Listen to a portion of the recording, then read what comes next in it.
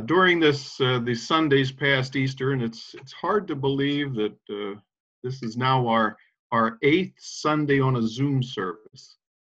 I've been considering Bible stories about people who have had an encounter with the risen Christ.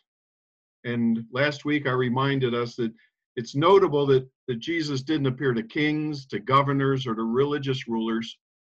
He showed himself to his followers, to Mary in the garden, Cleophas and his wife on the road to Emmaus, the disciples in the upper room. And today we are going to look at one of the stories of a disciple named Thomas. We often call him Doubting Thomas.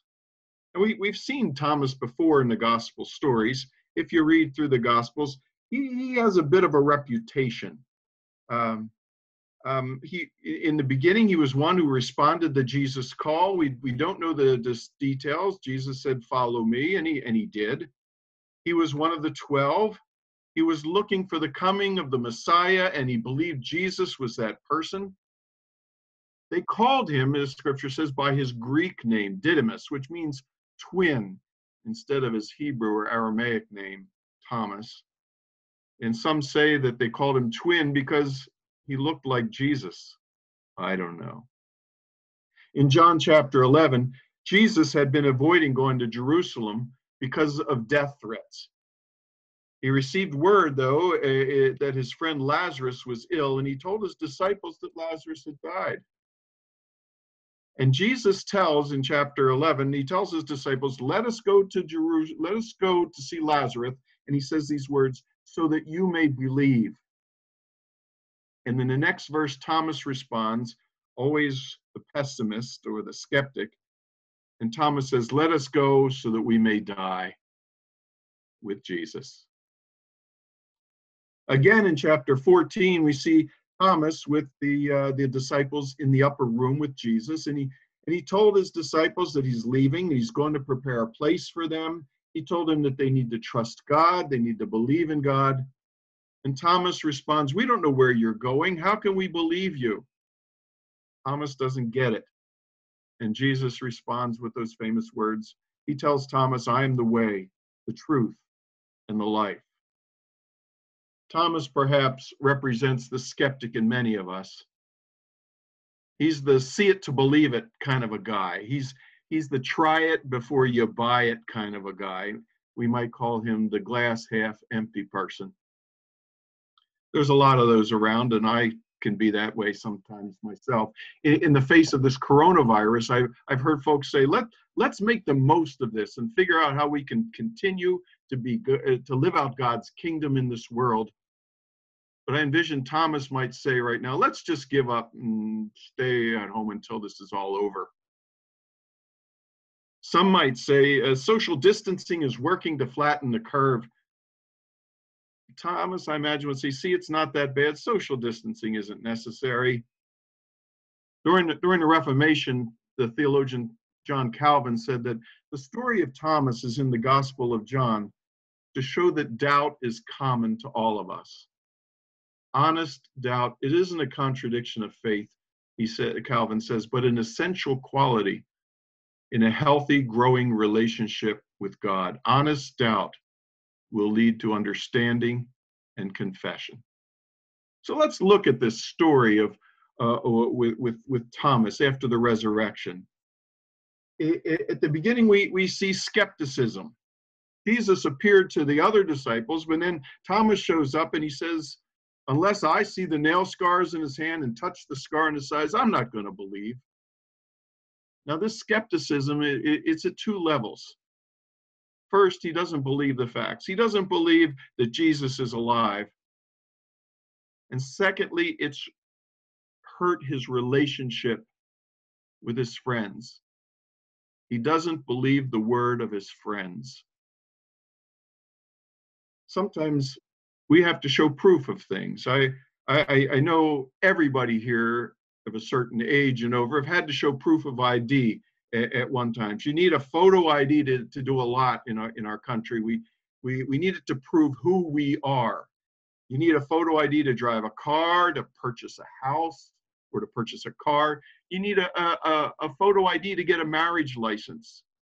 You need a photo ID to travel at the airport, for example. Thomas was one that wanted an ID proof that this person who was appearing to the disciples was in fact Jesus. Now, there's a lot of false information circulating these days. There's a lot of false coronavirus information on the internet, on the news, all over the place. You can check out and you can find that blowing a hot air dryer into your mouth will cure coronavirus. I'm skeptical. You can learn that inhaling iodine will cure it. You can say that you will keep from getting coronavirus if you drink hot water every 15 minutes. I know what I would be doing in between every 15 minutes. You can cure coronavirus by ingesting bleach. You can prevent it by having what they call the coronavirus diet.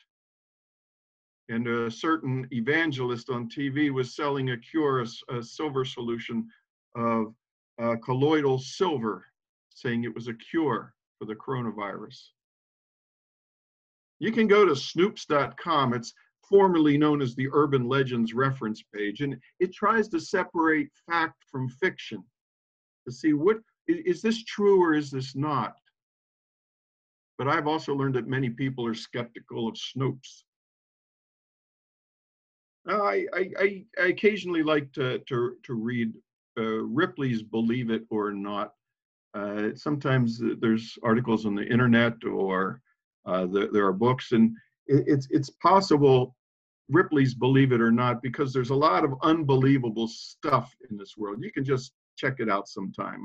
Some of the more interesting ones to me recently, that there was a guy named Paul Blair that he could swing 132 hula hoops on his body at the same time. He did this back in November 2009. It's hard to believe. I can't keep one hula hoop going. I think I'd have to see it to believe it. Back in 2008, the government of Chile issued a 50 peso coin, and it had the name of the country misspelled. And nobody noticed it for over a year when the coins were in circulation. Here's an interesting one I don't believe. A Colorado physicist, his name is Sterling Backus, and his 11-year-old son, Xander, they engineered and 3D printed a full-size working Lamborghini. It's hard to believe. Here's a strange one. In 2014, a pair of underpants autographed by the mayor of Brussels was stolen from the Brussels Museum of Underpants. I don't want to see this to believe it.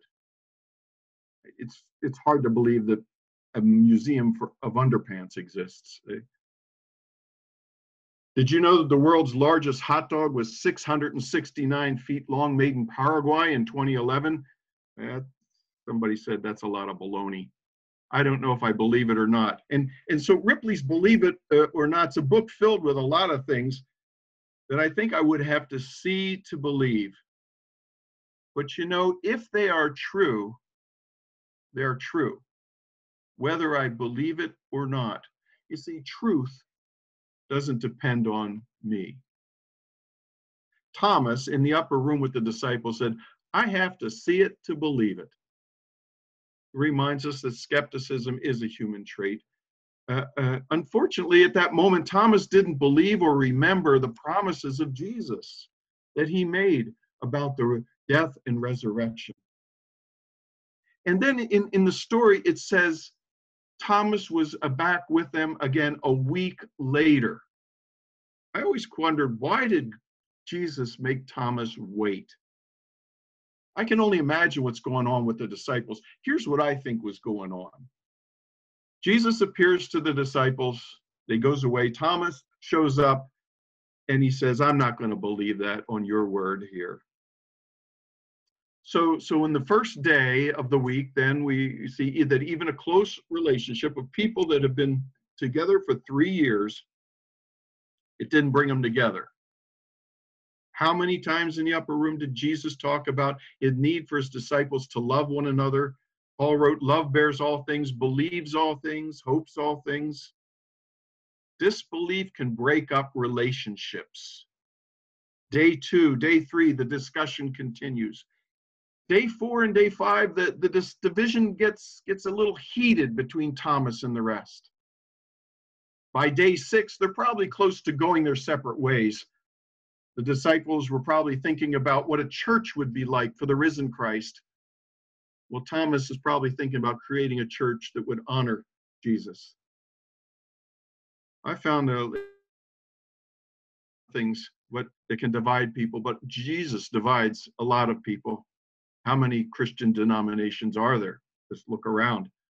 How many are founded on false pretenses and ideologies that go against the gospel? I have a Unitarian friend, and I call him friend. We discuss things. He says, you just can't believe all that miracle stuff in the Bible. I say, I believe it. But here with Thomas, why did Jesus let this go on for so long? Why did Jesus leave Thomas in his doubts for so long? And I sometimes question that myself. Why does Jesus let me go on with my doubts and questions, my misunderstandings? I don't understand why this coronavirus is here. Why does God allow this to go on? What is happening? And then a week later, Jesus shows up. Fortunately, they're still together. And he has a greeting. And he says, peace be with you. And in English, we don't see the full impact of this. He's using the word you in plural. His greeting is, peace be with you, my disciples, all of you. In the midst of their struggles, God wants them to be at peace. He first dealt with the disciples. He wanted peace among them. Peace be with you. And here they were with the first test of peace, and they blew it here. Then Jesus, who he knew what Thomas asked before, Thomas didn't have to say anything. Jesus just showed his ID. He pulled out his hands, his side. He said, put your hands here. This is my ID, the scars in my hand, the scar on my side that validated him as the Savior of the world. I always wonder, why in the resurrected body did Jesus still bear the scars? But they were to be a reminder of what God did for us. And Jesus says to Thomas, stop doubting and believe. When life gets you down, when difficulties come, when an impossible thing happens, Jesus says, stop doubting and believe. And Thomas responds with a confession of faith. He simply says, my Lord and my God. They're two distinct things back in the day. Lord, he says, my Lord, which Lord is the one who's in charge. He's the one who makes the rules for your life. Lord is a word that's used for an earthly ruler. The Romans called Caesar Lord. It was on their coins. It said, Caesar is Lord. But the Christians said, Jesus is Lord. And it was more than words. It was a life. It was a belief, is the way they lived. Because by saying Jesus is Lord, back in the day, it could get you killed. So Thomas said that Jesus was his Lord, his earthly ruler, but then he says, and my God. He was his divine ruler. He was the authority of heaven and earth. And there's an interesting word there. Thomas says, my Lord and my God. It's the descriptor, it's my, the emphasis on the my. The confession is personal. It's ownership. He's not just saying Jesus is the Lord, Jesus is God, but he's saying he's my Lord. He's my God. Jesus, you are my earthly ruler and my heavenly ruler. One of the stipulations of our Christian faith is that we believe in the risen Christ. And Jesus gives a punchline at the end of the story. He says, blessed are those who believe even though they haven't seen. And that's where we are. Have you ever heard someone say, I'd believe if Jesus or God would just appear to me? If God would just send me a note and I know it was him? Many people today, I believe, wouldn't believe that Jesus rose from the dead because they haven't seen him with their own eyes. They want proof of identity before they believe. And I understand that skepticism. And Jesus said, "Blessed are those who believe without seeing." We're called in our walk with God, we are called to accept Jesus by faith. Maybe others have to see Jesus alive and well and living, but they can see Jesus alive and well and living in the lives of those who follow him, those who are at peace, those who show love, those who care, those who live out the risen Christ in their life. We can see Jesus. Many of you perhaps read the book written in 2007 called The Shack. The book speaks about a skepticism, about our need to see or to experience God before we'll believe. The author, William Young, he calls the book a metaphor for a human heart that's been scarred by abuse and pain. He says the shack is the house where we hide our wounds, the way the character Mac in the novel tries to hide the great sadness in his life. The author calls the book a fictional narrative of his own spiritual journey. And when he opened the door of his shack, he discovered the all-embracing love of the triune God who had been there all the time. The great sadness kept him from believing. It made him skeptical, cynical, and even bitter and a bit angry. There's a lot that we could call the great sadness today in our own lives, the struggles that we have, dealing with coronavirus, the uncertainty of when this is going to turn around, when life will get back to normal. Will there be a normal as we used to know it? Maybe we can be a little like Thomas after a week of being with his friends who had seen the risen Christ and yet still had that gnawing doubt in the middle of his soul. Hebrews chapter 11, verse 1 says, "Faith is being sure of what we hope for and certain of what we do not see." My question today is, do you have doubts? I bet you do. Life's circumstances can sometimes cause us to question our faith. And in the midst of this coronavirus, God wants us to have faith, to trust God, to serve God, to honor God, to be at peace with each other and to be at peace with God. Skepticism tells us it's not worth it. I don't believe it will help. I can't do this. But Jesus asks us to do something difficult, to move from skepticism to belief, to believe. And he says, then we will be blessed. For blessed are those who believe without seeing. Let's pray. Thank you, God, for this day, for your love and care for us. It's easy, God, to be skeptical in the midst of all the struggles and difficulties, the questions we ask, the why, God. Why does this happen? Why? I wish you would just show up and tell me why, that you'd show me. But yet, we believe. We have faith. We put our trust in you. That in the midst of everything that may seem like it's crumbling around us, or maybe a difficulty, we are called to put our faith and trust in you. That you love us like a heavenly parent, a heavenly mother, a heavenly father that doesn't give up, that's there with us, no matter what. And I thank you that you will always be my heavenly parent. Whether or not I honor you or not, whether or not I doubt or whether I trust. I know, God, you want us to trust, to be at peace, and I ask that you would help us to do that, because we can only get through these times through our faith in you. Bless each one of us. I lift and pray to you in Jesus' name. Amen.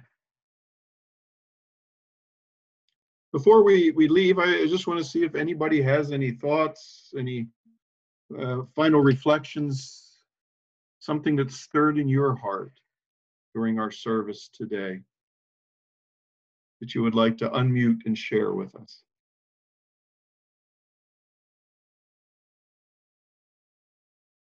Well, my prayer is that God will give us the strength and the courage to trust God in the midst of everything that we say, I don't understand why this is going on or why this happens.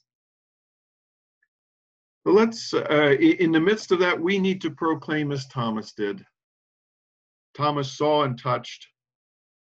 We have faith without seeing that Jesus is our Lord and our God. And so let's mutedly sing, Crown Him with Many Crowns.